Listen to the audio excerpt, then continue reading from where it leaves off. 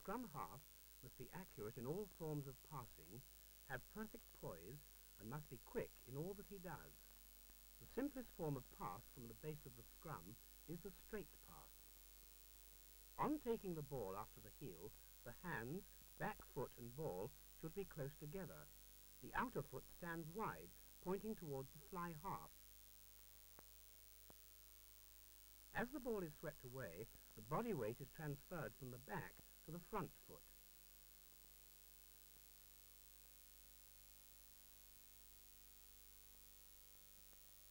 Notice how well balanced this player is.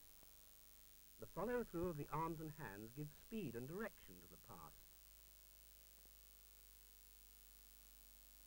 Often, the scrum half must pass the ball away from the side of the scrum into which he has put the ball. He can do this by using the swinging pass. At the beginning, feet, hands and ball are the same as for the straight pass, except that the body is facing in the opposite direction.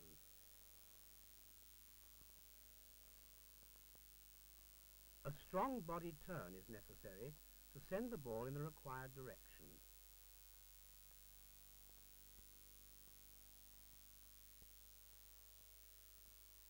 Notice the open stance to allow a free rotation of the body at the hips, and how the shoulders, arms and hands swing through with the ball. In scrum half passing, accuracy and speed of movement are essential. Here is the swinging pass being used in a game.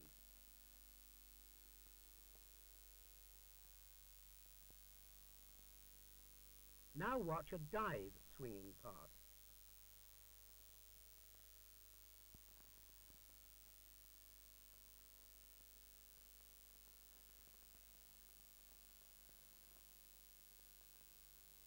This 11-year-old boy is learning the swinging pass,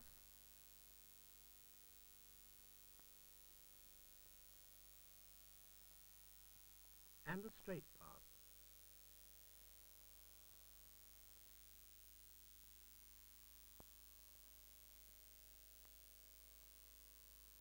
The skills can also be practiced in pairs in the gymnasium. The straight pass,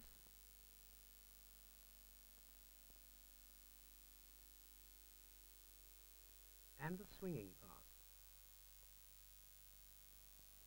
The middle boy has a good body swing and follow-through of the arms and fingers.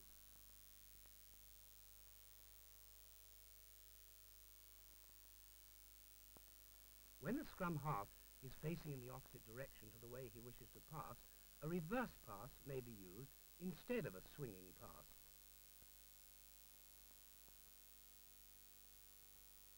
Foot positions are as for the swinging pass, but the ball is passed back-handed under the arms.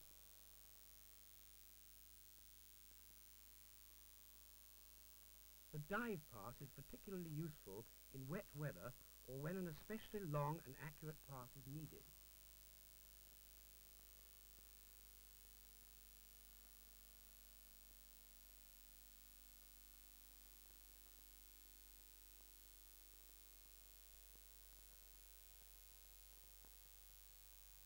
The object in the line-out is to obtain possession of the ball.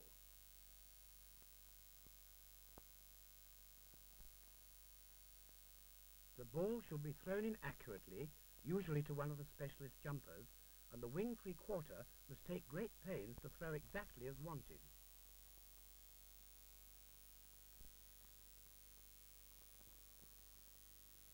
The underhand throw can be used for short distances. It is accurate and it is easily learned by schoolboys. The one-handed push throw is favoured by many players because the action appears the same for all types of throw.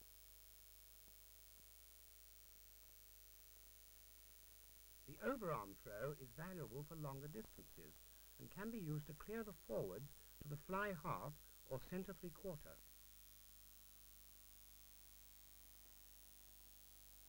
Here is the push throw in a game.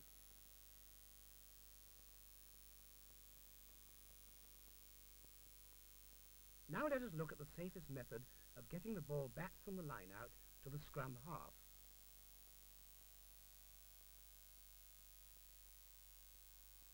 Catch the ball at full stretch height, bring it down into the body, turning away from the opposition, and feed it to the scrum half. The forward, on either side of the catcher, must watch the flight of the ball carefully, and as soon as it touches the catcher's hands, they pack round him, giving him protection from the opposition. And now with a full line-out.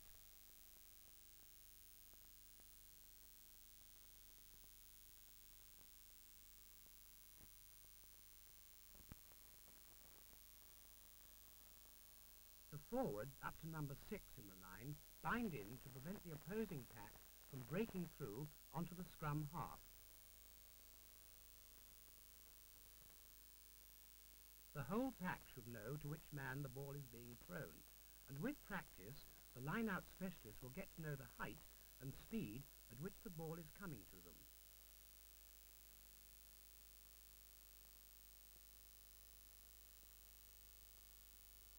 Now watch one way of taking the ball on from a line-out. Forwards adopt the same formation as for getting the ball back, but in this case the jumper holds onto the ball and forces his way backwards through the opposing line-out.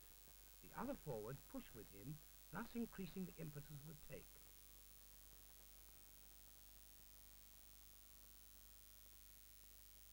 Another way of taking the ball on is by short passing among the forwards. Here, number 6 in the line takes the ball from the hands of the catcher, runs round the front and links up with the other forward.